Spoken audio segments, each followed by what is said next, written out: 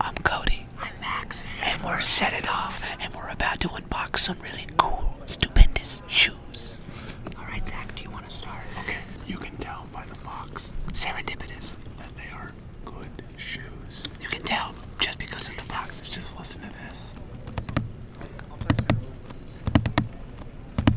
What does it sound like when cardboard rubs against other cardboard? Oh, you want to find out? Yeah, I would really like to know. Ooh, that's nice.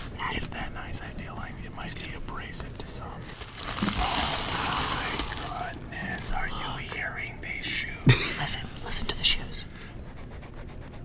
It has so much to say, so much story inside of a shoe. Tell us a brief history of the shoe. This shoe was born in 1948 to Mr. Adidas. Oh, That's nice. That's a dirty shoe. it sounds like a cat is playing with this shoe.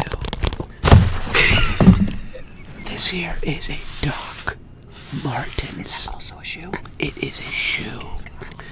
Really excited. The box says Dr. Airwear Martens. Must be an alias of sorts. There's really no soft way to go about this. So listen to the noise it makes. Nice squeaky leather. What would you use these boots for? A good round of grape stomping. Yeah, it's a Norwegian sport. It's exactly what it sounds like. You stomp on grapes. Yeah. It's slightly hypnotic. It sounds like we're in the ocean. Oh, wow. Oh, yes, this. Now this is a fantastic piece of footwear. What we have here is a shoe. But I mean, these are for if you really wanted to commit yourself, you could eat cereal out of it. You could. I will now make the noise of what it would sound like to eat cereal out of it.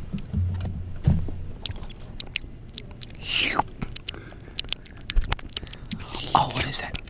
Is that Life cereal? It's Life Cinnamon, I believe. Oh, cinnamon. What year is that? Is that a 98? It's a 99. Oh, God, that's very old. So if you're looking for a nice van, a grape stomping, just one, a grape stomping boot, or something wonderfully crafted by Mr. Adidas himself, stop by Journeys today.